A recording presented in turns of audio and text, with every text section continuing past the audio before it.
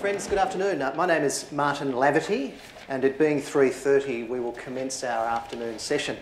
By way of introduction, I am in my day job the Chief Executive Officer of Catholic Health Australia. Catholic Health Australia is the advocate, if you like, for the 75 not-for-profit hospitals and the 550 aged care services that are operated by different arms of the Catholic Church right across Australia.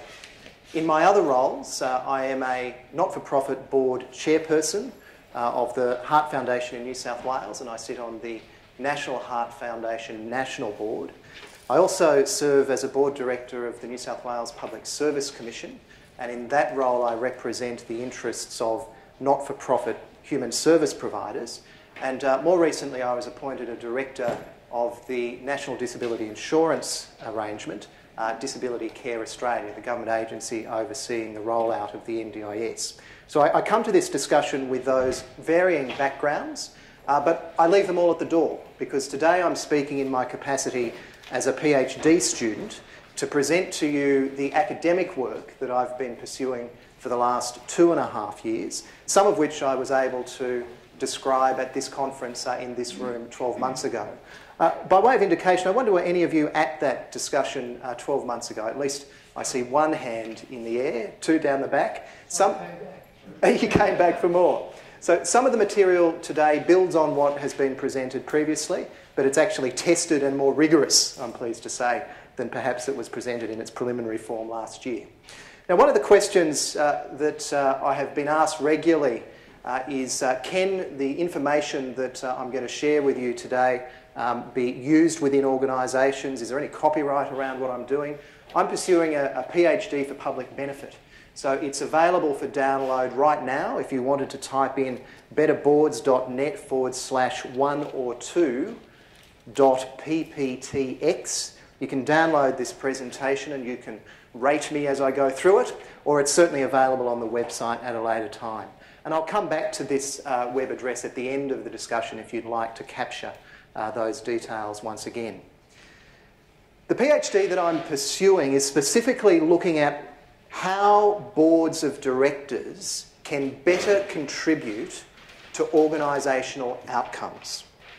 If, as a not-for-profit director, you want to ensure compliance with the law, follow the ACNC's guide and the new legislative arrangements on how to run a not-for-profit organisation.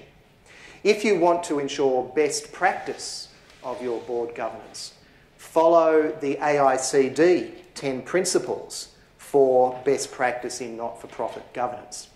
However, if you want something more, if you want to focus on how your board directors and how your board as a collective can improve the organisational outcomes of your board's contribution to social purpose, today I'll present to you a 12-step framework that can be applied at your boards to be able to focus on organisational outcomes.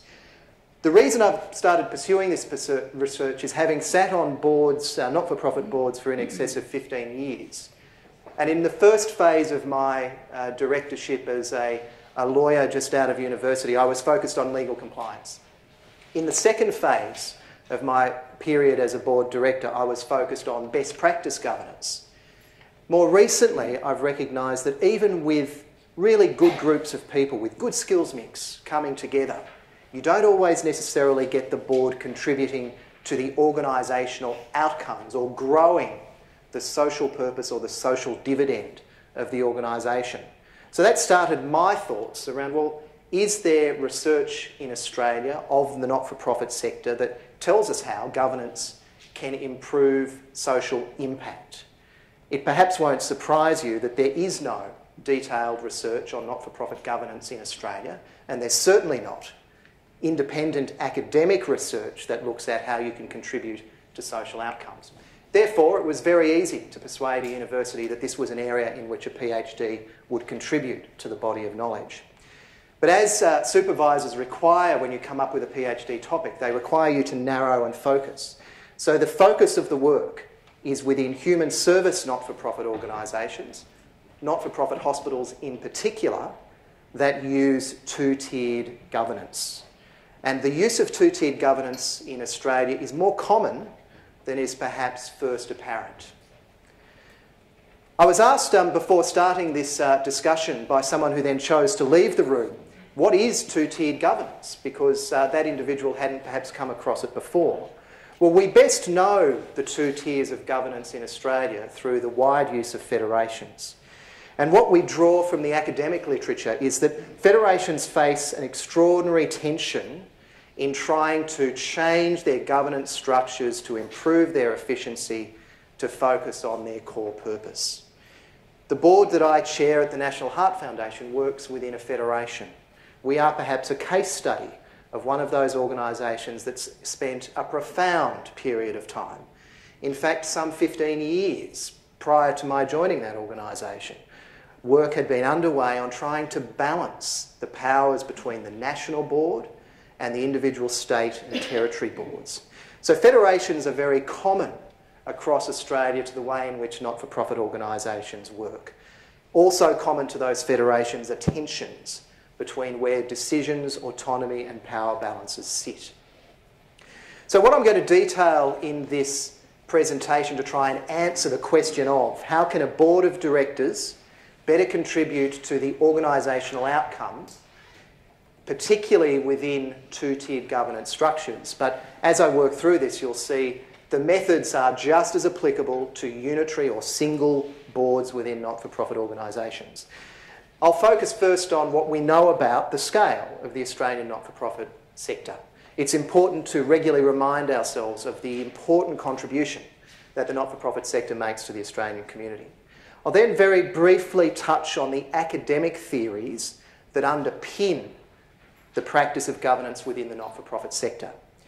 We'll then talk briefly about the very complex and misunderstood area of what determines success for not-for-profit organisations and how can you as boards determine your own method of what success for your organisation looks like. And then I'll get to the 12 steps previously drawn from academic literature that instruct how a board of directors can better contribute to organisational outcomes. And I'll leave you with a framework that you can take back to your boards for debate, consideration and possible application. And if you think this framework is useful for you, you might be interested then in participating in my ongoing research about whether or not this theoretical framework in practice improves the organisation's social impact. So we all know that the Australian not-for-profit sector contributes significantly to the Australian community. There's almost 60,000 economically significant not-for-profits in Australia and some 600,000 not-for-profit organisations of various definitions. Importantly, not-for-profits employ 8% of the Australian working age population and contributes 4% of GDP annually. In a room like this, we perhaps don't need to be reminded of the importance of the not-for-profit sector because we are all here because we are part of it. But the importance of the contribution made to the Australian economy of the not-for-profit sectors underlines why a focus on improving governance is urgent and timely. If we think about the theoretical and academic underpinnings of how not-for-profit governance is practiced, the literature first tells us that governance is that mechanism whereby those who provide capital guarantee that they get a return on their investment. In its simplest form, governance is how to ensure that for an outlay there is a return. Specifically to the not-for-profit sector, what makes the not-for-profit sector unique to the for-profit sector is that non-distribution constraint that prohibits profits from being distributed back to shareholders or the providers of capital to those not-for-profit organisations. The further complexity is that the stakeholders of a not-for-profit organisation become what in the literature is referred to as the multiple principal. So there is in fact a shareholder of a not-for-profit organisation, but they're not someone who has a receipt for having contributed their purchase of share in the for-profit organisation. Instead, they are the donors, the volunteers, the consumers, the beneficiaries the staff members, the members themselves, and the board directors. The academic literature recognises that the shareholder base of a not-for-profit includes that extraordinarily diverse group of people. Staff, consumers, donors, volunteers, all with a say and a stake in the interest of the not-for-profit organisation. Not necessarily with a legal right, but certainly a personal interest that as directors of an organisation, directors need to be aware of engaging with those multiple principles. Very different from the dynamics that sit in a listed company where it is the shareholders who vote at the AGM that the responsibility is perhaps held back to. If we move from that academic theory into the practice of not-for-profit governance, we first see that governance is the design of a set of institutions that involves boards and committees to induce management to act on behalf of the donors or those who have provided the resources to the organisation to achieve its social purpose. Yet the challenge, and this is a challenge that I alluded to briefly yesterday, is that the governance structures we utilise in Australia, those underpinned by corporations law, associations law, or most recently the very vague ACNC Act, are informed by the design of for-profit governance structures, not purpose-built for the not-for-profit sector. So what we operate with in Australia is in fact a relic from those industrial times in England when the owners of cotton mills, the providers of capital, were setting up structures of governance, boards to oversee the mills in pre-industrial and post-industrial England to ensure that the managers of those mills didn't steal their income or assets along the way. I ask the question, how appropriate is a governance structure designed in that social circumstance for the operation of not-for-profit organisations today? Is it refined sufficiently to meet the interests of not-for-profit organisations in Australia? We also see that whereas in the majority, most governance structures in Australia are unitary boards or single boards, there are variations of how governance is practiced in Australia. So some organisations are governed through two-tiered boards, federations, subsidiary arrangements. Not-for-profit governance research is particularly limited in this area, but we see a growth in very complex governance structures that are evolving away from that industrial English model to better shape the circumstances of having multiple principles, where the shareholders are the donors, the staff, the volunteers, the consumers or care recipients of an organisation. That's why research on these varied governance structures is important to understand that best practice governance is actually being achieved. So what then does the literature define as two-tiered board governance? Well, the traditional understanding of two tiers is where two boards of one organisation have separate roles from each other. And you might start to see some of the lessons of that happening. Successful two-tiered governance clearly separate roles and responsibilities. Where federations in Australia are showing themselves to have tensions, there is not necessarily a clear separation or indeed consensus understanding of how those roles are properly separated. The literature says that the two-tiered structure sees a supervisory board or the higher tiered board acting on behalf of the shareholder, and then the lower board act as the management or on behalf of the principal. So a very clear definition between these two structures, particularly within federations, is that important lesson. The literature does, however, notice a difference between subsidiary boards, traditional two-tiered boards and federations. But the lessons are the same. Whilst the literature treats them differently, we draw the same lessons from all. The use of two-tier boards itself had its origins at the same time that England was developing its mechanism of overseeing the cotton mills. So too did the Germans at the same period come upon this notion of having two structures to oversee a single organisation. German law now requires as mandatory two-tiered board governance within its for-profit and its not-for-profit organisations. That Germanic template is used widely across Central Europe, in Latin America, and more recently, as China has turned its eyes to the West, so too has it adopted two-tiered board structures into both its government-owned enterprises and increasingly into international-based organisations that operate in China. For the first time, and I would like, as a dorky academic researcher, some type of drum roll, for the first time today, I'm able to indicate that thank you, I appreciate your support, 22.6% of not-for-profit hospital boards in Australia are themselves governed by two-tiered board structures. So some 6,500 not-for-profit hospital beds are governed by two-tiered board structures. My PhD work is focusing quite narrowly on the not-for-profit private hospital sector because it's an easy sample group to work with because of this presence of a quarter of NFP private hospital boards utilising this two-tiered board structure.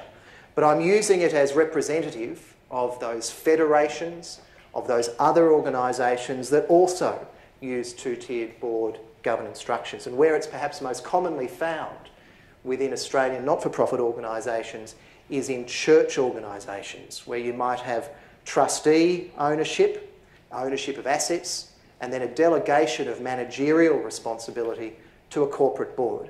So that's the focus of how to get these two-tiered board structures working most effectively. Missing from the understanding of many not-for-profit boards, and I accuse myself of being guilty of this particular misdemeanour, is the absence of a commonly held understanding of what success for an organisation actually looks like. In order for a board to properly operate, it needs to know the purpose that it's seeking to achieve. So the academic literature perhaps isn't really all that helpful in resolving that uncertainty. The literature says performance of not-for-profit organisations is a social construct, and assessing the contribution that an organisation makes actually depends on who you ask. Not particularly helpful. What's commonly used are accounting and market measures as the key methods of determining performance. So as you've sat around your own not-for-profit board tables, I'd suggest to you, you've looked year on year. Is your revenue growing? It's a financial indicator of an organisation's success. But if you're looking year on year to financial growth, are you setting yourself specific targets? Is a 10% year-on-year improvement the target that you're working towards? Or is it a stretch target that says year-on-year we want to achieve growth of X? Again, unhelpfully, assessment of some 150 academic works in the decade leading up to 2006 said that the common measures of performance were this efficiency or productivity assessment, the market share that an organisation might have within a particular geographic community, how much of the customer base does the not-for-profit have, what is customer satisfaction, and finally, what is quality. These four indicators of efficiency, market share, customer satisfaction and quality from those 150 academic works tend to be the most common measures that sophisticated not-for-profit organisations are using to assess their own effectiveness. So pausing there for a moment, that is perhaps, if you like, the introduction to the research that I am undertaking. But the real benefit, or hopefully the real purpose of this research, is to provide guidance back to not-for-profit boards on how they might change their practice, enhance the way they go about their work, or recruit directors to their organisation to ensure that they are contributing to social impact, that they are in fact expanding the contribution that the organisation makes to the Australian community. So the first of the 12 steps, perhaps not unsurprisingly, is that a board must guarantee basic board functionality. It might sound obvious, but the board has got to be able to function before it has any chance of being able to contribute to a social outcome. Now, the board's contribution to value creation best occurs when board directors individually and collectively are able to understand their board role. So, do all of the directors around the table have a sufficient understanding of their board role? And what Australian researchers Nicholson and Keel tell us is that effective boards have 4 roles of monitoring, providing strategy, providing advice, enabling access to capital, and when all of these are combined, they're going to influence to board effectiveness, which leads on to organisational outcomes. So the first step of this 12-step process is that the board must ensure its own basic functionality. And I suggest the easiest way of doing that is the adoption of, and a good practice of, the AICD 10 principles for not-for-profit board practice and an understanding of the new obligations of the ACNC Act. The second of these 12 steps that the academic literature tells us will help contribute to organisation outcomes is that of monitoring its own performance. The board should determine what it requires by organisational performance. It has to set itself a measurable metric or have a consensus understanding as to what improved performance looks like, and then it has to measure against those targets. Not-for-profit status means it's very often unclear as to what the goals of the organisation might be and how the organisation, and the chief executive in particular, is going to work towards achieving that social impact. Again, in my own experience as a chief executive, in my own experience as a board director, I can admit to decisions and periods of uncertainty, where as the chief executive it's not clear what the board is asking me to pursue, and as the board chair it's particularly difficult to get consensus among directors as to what success looked like and how in turn staff might work their way towards it.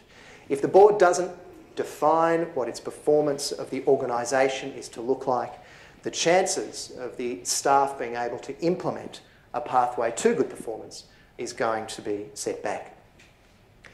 The third of these steps, the board's composition needs to be designed around the needs of the organisation.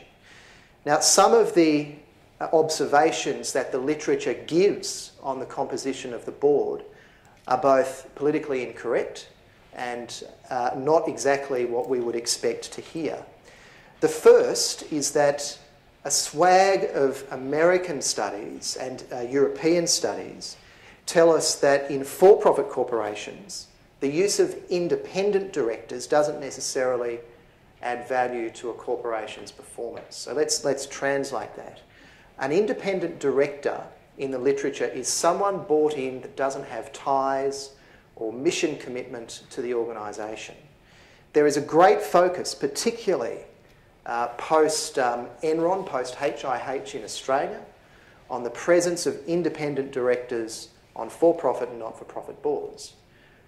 There are legal reasons for that focus on independence. But what the literature tells us is that the independent board doesn't perhaps have a good functional understanding, a good business understanding of the organisation on which that director is sitting.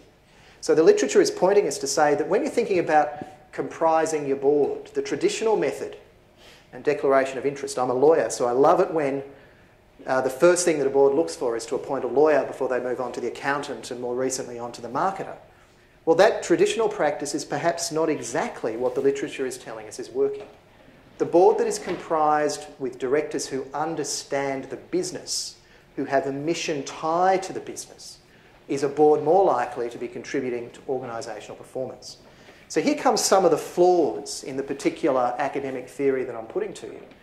The balance between legal responsibilities and ensuring that you have those able to fulfil that compliance, together with those that understand the business, is something that comes into the proper composition of the board. Board diversity, something that is promoted in our last session when we were discussing whether or not board directors should be paid. There is a very strong proposition put that board diversity is something that we should all be working towards in Australia. Well, a study of some 6,000 firms in the period between 1991 and 2003 found no causal link between board diversity and organisational performance. So in pursuing policies of board diversity, and I'm again proud to say that in my roles as board chairman at the National Heart Foundation and previously in a disability organisation, I pursued the implementation of a board diversity policy and have achieved at the National Heart Foundation a 50-50 balance, 50-50 gender balance on that board. I think that's a very important thing to do. But what the evidence is telling us is that board diversity in and of itself is not necessarily going to contribute to organisational performance. A view commonly held is that smaller boards contribute to better oversight, and management is actually supported by the academic literature. So the smaller the board, the more likely the contribution to organisational outcome. Now, the literature is not particularly helpful in being specific as to how small, but it's indicating if you add these three dynamics together, the board needs to be comprised with those that have a mission tie or an understanding of the business. Doesn't necessarily have to be a diverse board, but if it's a small board, you're likely to have that successful contribution to organisational performance.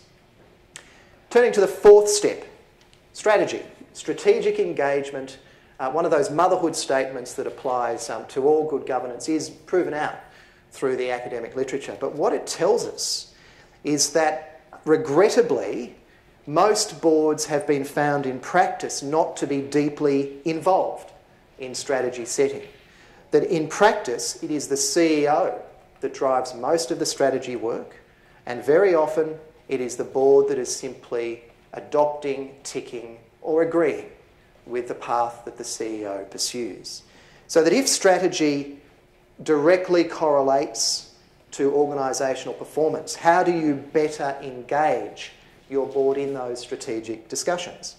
So that where the board is better engaged in strategic thinking, not in competition with, but in partnership with the chief executive, there is academic literature that says that board will be better contributing to organisational performance. But the reality of governance today is that most boards themselves are not as involved in strategic decision making as ideally they would be.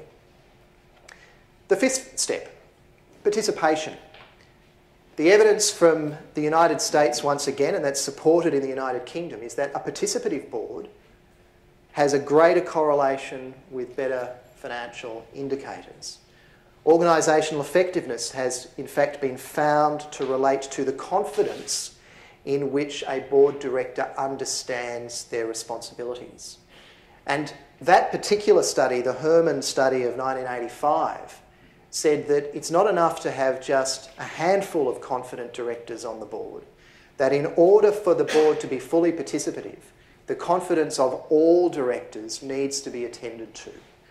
I'd invite you to reflect on your own boards and those that sit on it. Are there some directors more confident in their role, more able to speak up, and more able to exercise their function? What role does the entire board have in ensuring that those perhaps less confident directors are enabled to participate more fully? Is the training program in place? Is the chairperson running the meetings to ensure that the overconfident don't dominate against the less confident?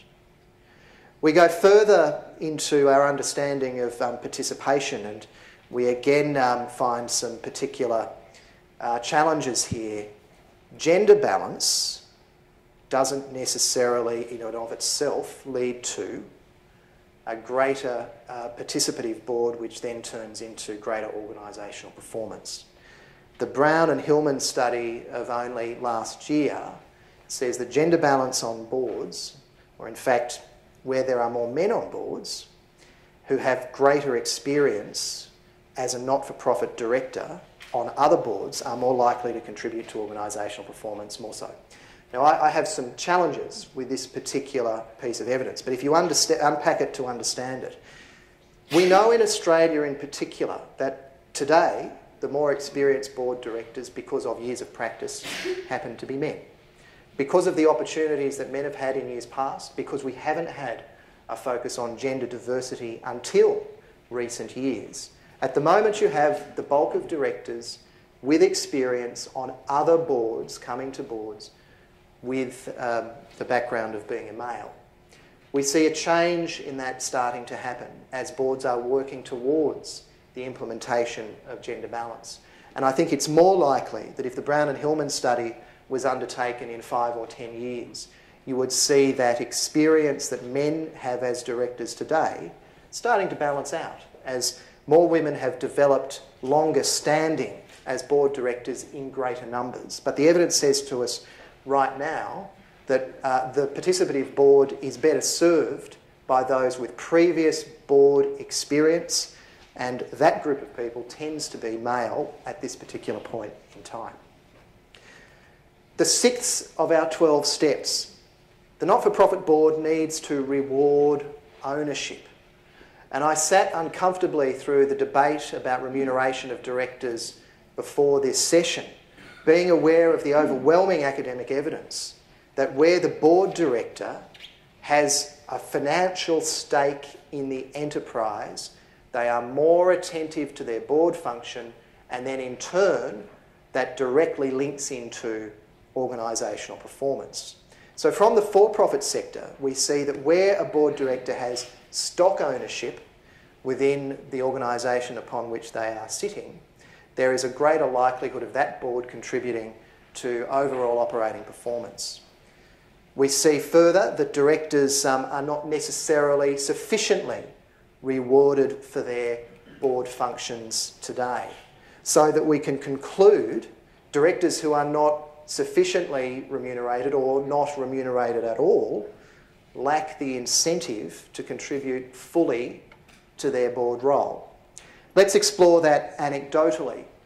For those of you working with voluntary NFP boards, and I sit on the Heart Foundation as a volunteer and have done so at that organisation for 8 years, I see a very different anecdotal engagement of directors there than the 2 boards that I sit on that are remunerated. And it's not just about turning up and turning on. The remunerated board is undertaking a job. The remunerated boards, in my experience, anecdotal as it is that performance management is undertaken. Performance managing a volunteer is a very different aspect. So the academic evidence is actually encouraging us as a not-for-profit sector to work towards this challenging debate. Are we sufficiently rewarding ownership of directors who sit on our boards? Martin, sorry, if I can just add something at a totally opposite end of the spectrum. I'm on a board, I'm an international board, which is based in the US, and board directors are expected to contribute to the organisation, and that also focuses the mind. We ascertained that the level at which the director must make a contribution is sufficient to cover the costs of running the board member, which is about $10,000 to $15,000 a year. So that each board member should either give or get $10,000 to $15,000 a year in order to satisfy your KPIs on the board. Now that also focuses the mind in terms of, I now have an investment in the board every year, and so I feel a bit of ownership, but because it's at the opposite end. I'm noting that you haven't downloaded this particular presentation, so you haven't got to steps 8 and 9, which go to that very point, which we'll get to. Step 7, before getting to 8 and 9, is that of transparency. Those boards with a transparent approach to the practice of their governance, i.e. the board that is accountable about its governance, is more likely to be contributing to organisational performance. Favourable accountability assessments, as just has been noted, leads to greater donor support of not-for-profit organisations. But the type of, or the willingness of a not-for-profit board to be accountable in the first place is in fact determined by a combination of its own strategy, its capacity, and its contextual engagement with its stakeholder groups. That is code for, coming out of the Saxton and Go study, one size does not fit all. So the literature is not saying how a board should be transparent. It is simply saying that the board that is transparent about the practice of its governance, as opposed to the financial performance of the organisation, that they're two quite different things. So I'd ask you to think, how many of your boards now issue any statement to your members, your consumers, your funders about the practice of your governance, as distinct from your annual report which talks about the performance of the organisation? Now again, I admit my own deficiencies. My Catholic Health Australia board will be issuing its first governance practice statement as a result of this academic literature that is telling us that better contributes to organisational performance.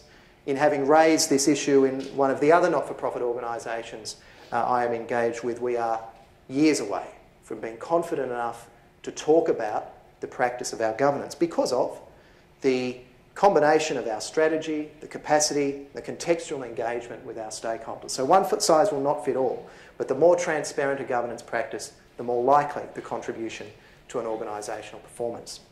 Now the point just raised is that where a major donor sits on an organisational's board, they are more motivated to participate in governance, which leads to improved organisational outcomes. So it's perhaps the other way of putting that proposition. If you come onto this board, you will be expected to donate. Therefore, you have a financial stake in the success of the organisation. Therefore, you're more motivated to contribute through governance to growing the organisation. But similarly, where a donor comes onto that board, they are overseeing their own stake in ownership in the success of the organisation. So that if you think about your own organisation, who are the principal funders of the organisation that you might be involved with? And this leads to some interesting questions. With perhaps the majority of NFP human service organisations in Australia being either almost entirely funded by government, or if we think of an aged care organisation funded by a combination of government subsidy and consumer contribution, either through the provision of capital through an aged care bond or the payment of fees and charges for the provision of services, do the boards of directors take that approach to having among them a representative of either of those types of interests? I'm not promoting government representation on aged care boards, but I'm proposing that where a board is focused on its organisational performance, it will have some type of understanding of its engagement with those who are resourcing the organisation. Step 8, or 9 rather, similarly, where board directors themselves are engaged in resource gathering activities, however that is defined for the type of not-for-profit organisation you are, and particularly the making of the personal contribution, there is more likely to be greater participation on the board and in turn a greater contribution to organisational performance. So again, apply this type of thinking to the type of organisation that you might be. If you are entirely funded by a state, federal or a local government, are the board of directors involved in resource gathering? Are the board of directors involved in engagement with that government funding process, either as advocates, as lobbyists, as liaison with the local federal MP to ensure the importance of the relationship with the government for a future decision that might be made about funding? We can take this academic literature and turn it into something very practical for boards of directors. I know the reality is that boards of directors do the opposite to what was proposed from the US, and they say it's not the role of the board director to be involved in securing the funding for the organisation. It's delegated down to the chief executive. That's fine, and that's a decision that a board can make. But the academic literature is saying that that board is not contributing as best as it could to organisational outcomes, as opposed to if board directors themselves were engaged appropriately in that discussion of resource attraction. The 10th and near to the final stages of this 12-step process, a board itself needs to be stable. Poor financial performance with a series of not-for-profit organisations has been linked back to high board and chief executive turnover. The more secure and stable the chief executive and board tenure, the more likely there is to be stability, the more likely there is to be improvement in organisational outcomes. In fact, the board's ultimate purpose, according to the Gabrielson study, which is out of Germany, the board's ultimate purpose is to enable cooperation. Cooperation at all levels, cooperation with funders, cooperation with staff, cooperation between organisation and its end users. Don't misinterpret that as meddling in management. But the board has that function of enabling cooperation. And when it can align its own resources of knowledge, experience, relationships with the procedures of the board, the organisation is better able to achieve its corporate outcomes. And again, that's Nicholson and Keel, an Australian study that is talking about the importance of the board aligning itself with the organisational outcomes. The 11th stage, and this is specific to two-tiered governance structures. So the 10 steps up until now are generic to single-tiered or unitary boards, as they are to two-tiered boards. But these final two stages are specific to federations, to two-tiered governance, or NFP subsidiaries. And what it tells us is that where the senior board, the supervisory board, at least in Germany and Austria, have been found to be truly independent from the management board, you are likely to see greater organisational performance. Larger and active supervisory boards, and in this case the Firth study defines large as anything greater than 5, which I would suggest for most not-for-profit organisations is tiny, but any board larger than 5, and that which is active, is going to help improve the returns of the social enterprise.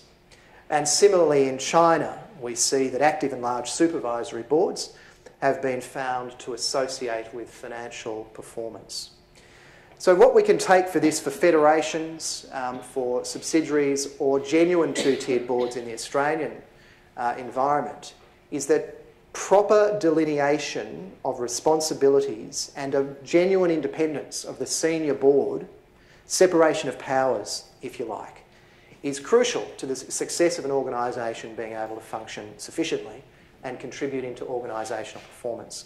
Where in a federation in particular there is role confusion, you see barriers to improved organisational performance. And the final step, also applicable only for the two-tiered structure. The supervisory board needs to have a professional match that relates it back to the organisation's purpose. And this is similar to one of the earlier stages in looking at the board composition or the board makeup. It's not enough to simply look for the lawyer, the accountant, and the marketer to sit on the board. The professional link, the mission attachment of the board director back to the organisation's purpose is an essential platform for the contribution to an organisation's performance.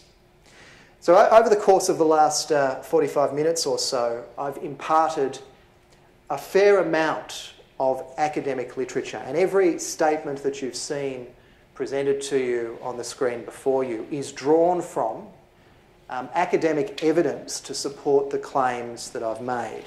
And what that looks like in practice, and I won't expect you to be able to read this, is a framework that boards can take back to their organisations to apply in their own local circumstances. 12 steps that I saw someone counting, 12 steps that marries them back to the proof in the academic literature for those boards that are wanting to improve their contribution to organisational performance.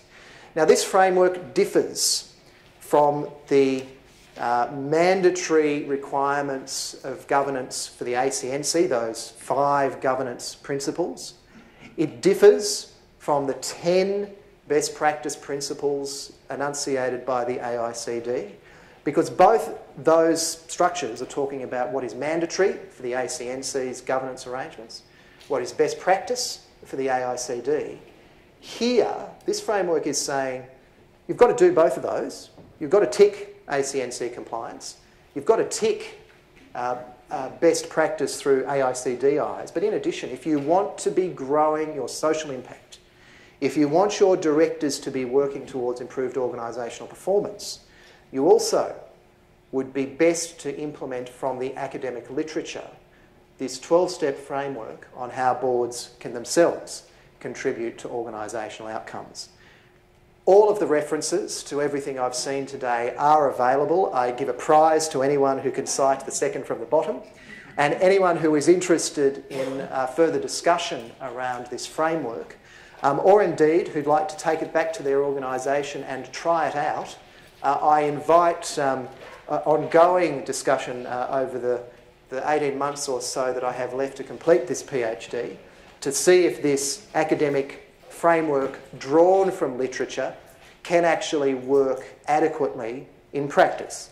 And that's what every academic needs to do, is present the flaws of the case just presented. This is an academic framework, not yet tested, to see if it actually does what it's designed to do.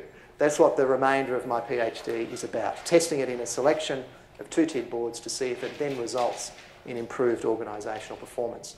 So for those wanting to download this presentation, which I'm very happy for that to occur, and particularly for the framework to work its way back into organisations, betterboards.net/1or2.pptx.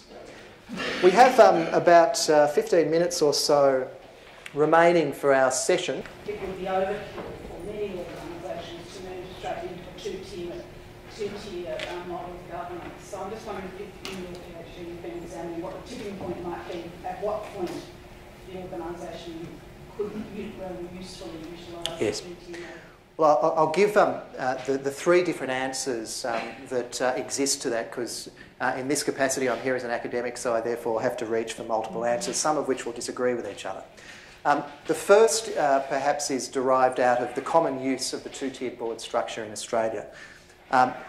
There are two illustrations of that. There is the federation, those organisations that exist because they want to put themselves through the pain of working as a federation. And we have to thank our forefathers for giving us that constitutional framework of states, territories and the Commonwealth that informs why federations exist in Australia. The other common use in Australia is for church organisations, where there is a separation between the legal ownership of assets. So where a church has historically owned a set of assets, and it might be a head of a church that themselves doesn't want to run the enterprise, and they put in place an operational board. So it's like the relationship between trustee and an accountability for the fulfilment of purpose, but then a group of perhaps corporate directors are put in charge of operating the enterprise. And the not-for-profit hospital is the best illustration. I can name some of those that comprise the quarter of NFP hospitals, and perhaps given my work background it won't surprise you that St Vincent's Hospital here in Melbourne is governed under a two-tiered board structure. St John of God Healthcare here in Melbourne, Victoria, governed under a two-tiered board structure. Cabrini Health, which you might know at Malvern here in Melbourne, not governed under a two-tiered board structure. So a not-for-profit hospital that's just not made that same type of decision. The question asked in the PhD research is why, in the Australian context, have that decision been made to choose the two-tiered structure? And in those illustrations of St John's, of SVA, it's a separation of mission ownership and then operational ownership. So the trustees take on the responsibility as the supervisors of the mission. Are we fulfilling the mission? And then the directors of the corporation are delivering the oversight of the operation. And the successful ones, I won't name names now, but the successful two-tiered structures in NFP hospitals work when there is clear delineation of role. Where you don't get that clear delineation, you get some trouble. So the advice I'd give is, before choosing that two-tiered structure, have a purpose for doing so. What do you want the superior board, as opposed to the operational board, to do? And then clearly define which does what. I was going to ask about clear definitions.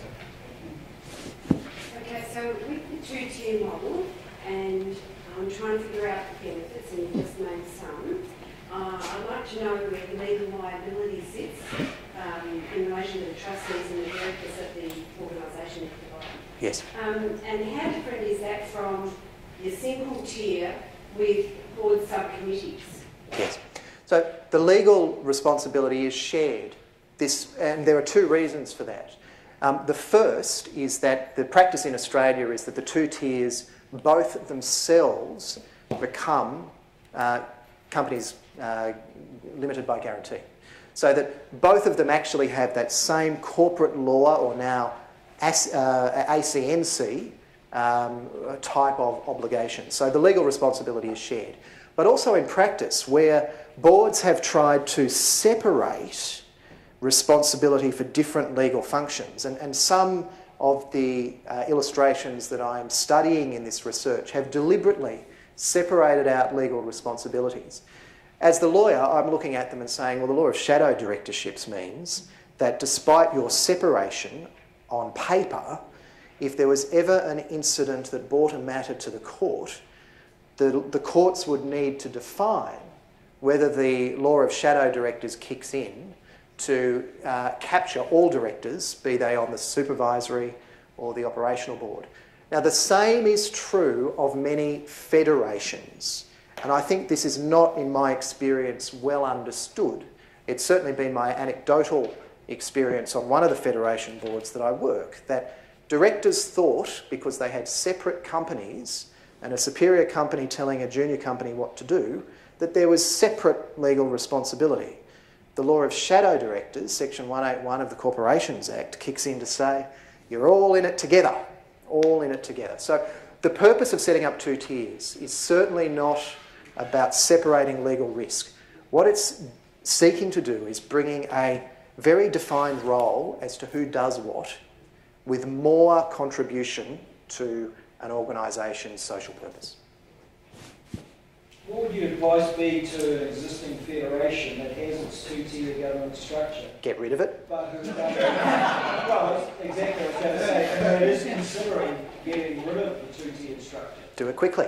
So the reason that I pursued, the very deliberate reason I started this research, was having sat at a board table of a federation, and I've been involved as a director of 3 different federations now, so I'm not pointing the finger at any one of them, but looked around the room in each of these organisations and found really good people, really good minds, brilliant people, but no common understanding as to which level had responsibility for what.